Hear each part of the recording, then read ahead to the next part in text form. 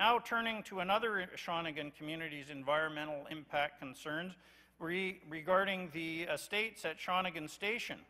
Again, we have concerns and issues re the government signing off on a land development plan.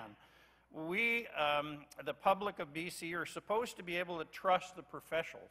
That's what this government tells us, that under the government's professional reliance model, their red tape cutting model, that the professionals are going to protect the public interest.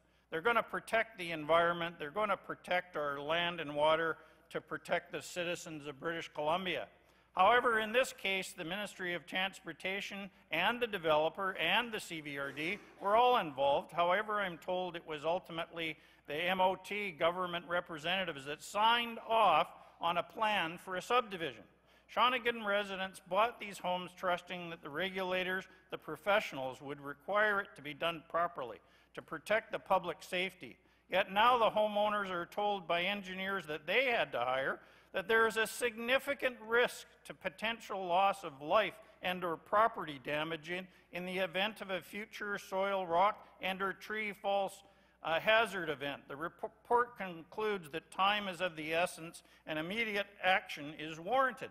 And if you've been down there and saw this, this is a sheer bank that was allowed. In my opinion, it should have been, and I'm no hydrologist or geologist, but it should have been stepped back. You don't have a sheer cliff with trees up there right next to homes in a subdivision. My Shawnigan constituents who are living under a potential environmental and government-approved plan that could lead to disaster, these are the residents of a bare land strata south of Shawnigan Lake, BC. During construction of the subdivision, excavation was permitted to follow a plan that created a man-made, unstable rock face. Several substantial rock falls have already occurred since the occupancy by families, causing damage to the catchment wall. Fear of future landslides has already caused at least one resident to leave, Honourable Speaker. 2 geotechnical reports describe the hazards as risking life and property and recommend substantial and immediate remediation. The scope of this work is well beyond the financial and managerial capacity of the Shawnigan residents.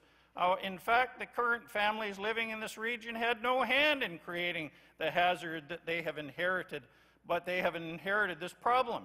And it is evident that the design, construction, and particularly the approval phases failed to protect the community. Thank you, Member. I want to finish up on the estates at Shawnigan issue. Again, this is a sheer bank, probably as high as this roof is. It's very significantly straight up and down. And then imagine trees up there as well. Trees, if they were up by the ceiling, then you've got your house right next to it and a little retaining wall to protect you from these environmental issues and concerns.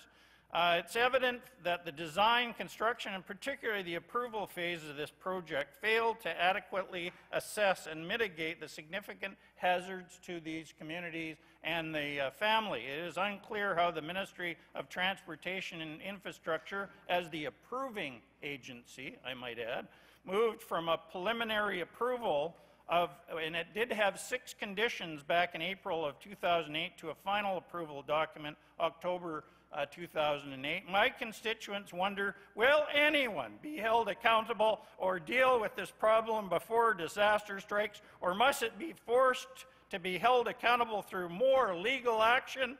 Is this how the professional reliance model designed by this government works? Unbelievable. In early October 2015, my constituents were advised by their geotechnical consultant that this is an unstable rock face, it exposes them to considerable danger, and that immediate remediation is necessary. I hope the government is listening, and we're looking forward to your help. Thank you, Honourable Speaker.